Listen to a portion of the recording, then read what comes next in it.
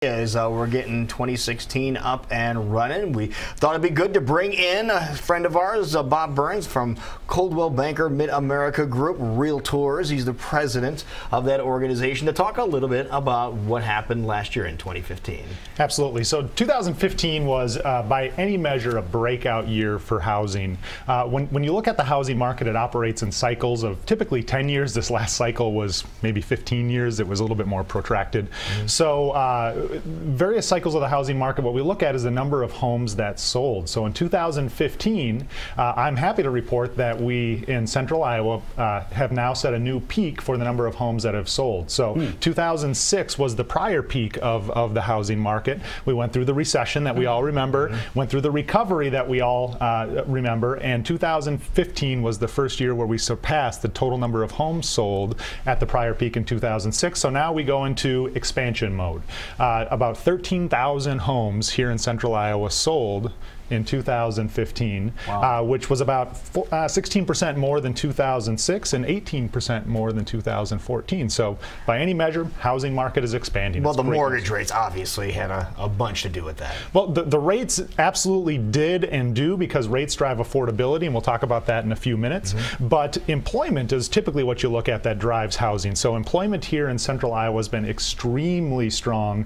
If you look at DesMoinesMetroData.com, they provide a lot of great employment statistics, and two things are driving the growth in housing for us. One of them is a growing workforce. So our workforce here in central Iowa has been growing at a 2 to 3% annual rate. So more and more workers are coming here to Greater Des Moines. So this is where I've always wondered, they build, you know, we work downtown, we see all these apartment complexes. Constantly, just always being built. When one's being taken down, they're like, let's make that into apartments. You know, I live out in western Urbandale, and all this building out there, I'm like, where are these people coming from? So they are coming into Des Moines for work. Absolutely. Our workforce is growing, but the double effect is workforce is growing, and at the same time unemployment is going down. So as of the end of November, we don't have December's numbers yet, unemployment in metropolitan Des Moines was 2.9%, which is really, really low, especially compared to the national number. So we are in a great place from an employment perspective,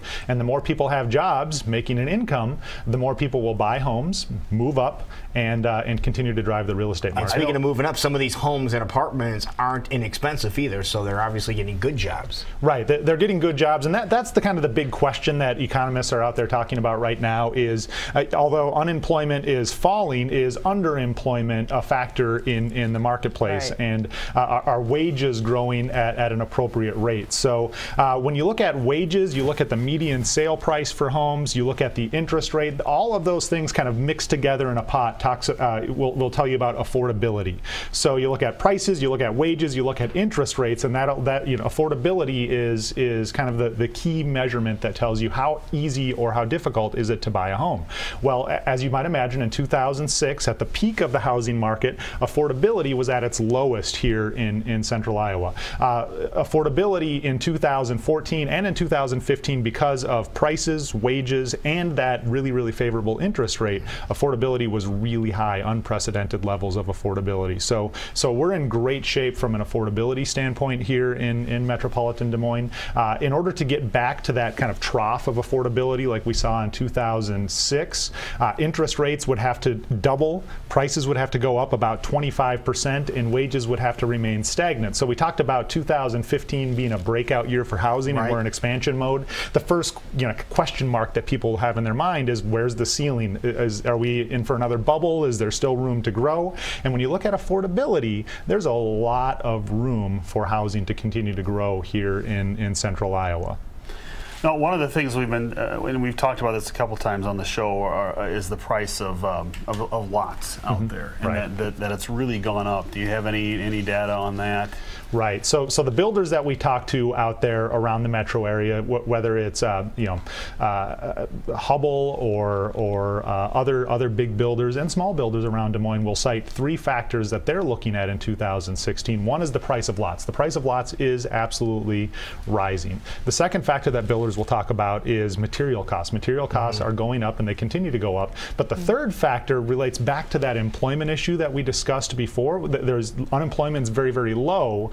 Skilled labor is really a limiting factor for a lot of the home builders out there. The subcontractors, the framing contractors, the electricians, the plumbers are part of what's driving new home prices as well. That's interesting. So what can we expect going now into 2016? Right. Well, in 2016, I would expect continued expansion of the market. When you look at supply, housing supply is going to tell you where prices are going to go in the near future. So in 2015, the median sale price was up versus 14 about 8.5%. It was $165,000 all in metropolitan wide. When you look at supply, that's the amount of homes that are available. Of course, supply and demand, basic economics, like we all had to learn. Low supply, high demand, what are prices going to do? Prices are going to go up. They have to go up. So we had very, very low supply in December. Housing supply in December was 3.8 months of supply. Now, to give you a little context, 6 months is considered a balanced supply. Any more than 6 months supply is a buyer's market. Any less than 6 months supply is a seller's market. So 3.8 months supply in December, which was actually lower than the month supply in November. Typically, you see month supply in December go up, January go up. Sure. Last year it went down. So inventory is tight, demand is high. Buyers are going to continue to compete for a low amount of inventory that's on the market, and that's going to drive prices. So the message is if you're a buyer, affordability is at all-time highs, but if you're a seller, there are a lot of opportunities out there because your home can stand apart. There's not a lot of homes to compete with, especially during these cold winter months. A lot of people say, well, I want to wait till the spring, and I want to wait till the weather's warm and all of that.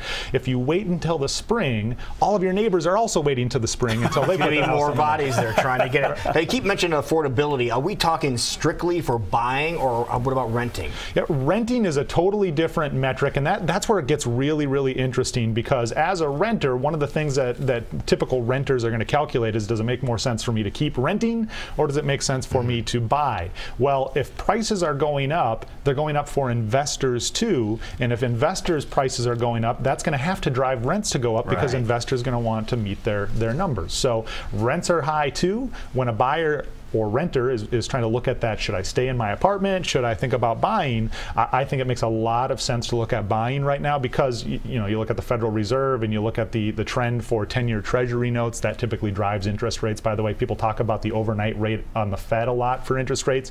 That's not the factor to watch. If you really want to predict interest rates, look at Treasury notes. Treasury notes and interest rates typically run in parallel. So if you look at T-bills, you'll see that interest rates are likely to increase throughout 2016, although no one can predict the future. They may stay the same, they may go down, but upticks in interest rates will bring down affordability. So now, if you're thinking about getting out of that apartment, now might be a smart time to think about getting into the market as a buyer. There you go. All right, now people want to get more information on anything you just talked about here today. What do you suggest them doing? Best place to go is to talk to one of your real estate professionals, obviously a Coldwell Banker real estate professional. We are students of the market at Coldwell Banker. We are constantly looking at what the market's doing, where it's going, where it was, to give our clients an advantage, whether you're a buyer or a seller. One last note I want to make is we talked about kind of Metro Des Moines, the city of Des Moines. We are making an unprecedented investment in Des Moines. We're about to open an office in the historic East Village. We're the only major real estate company opening in metropolitan Des Moines.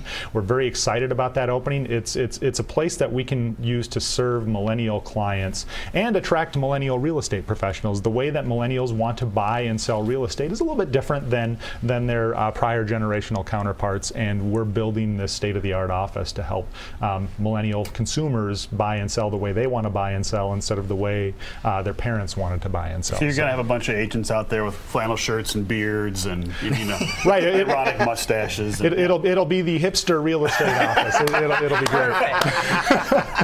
Get some Ray Gun shirts on. Oh, perfect. It'll look good. Bob, thank you so much. Thank you so much. Happy to be here. Thanks for having me on.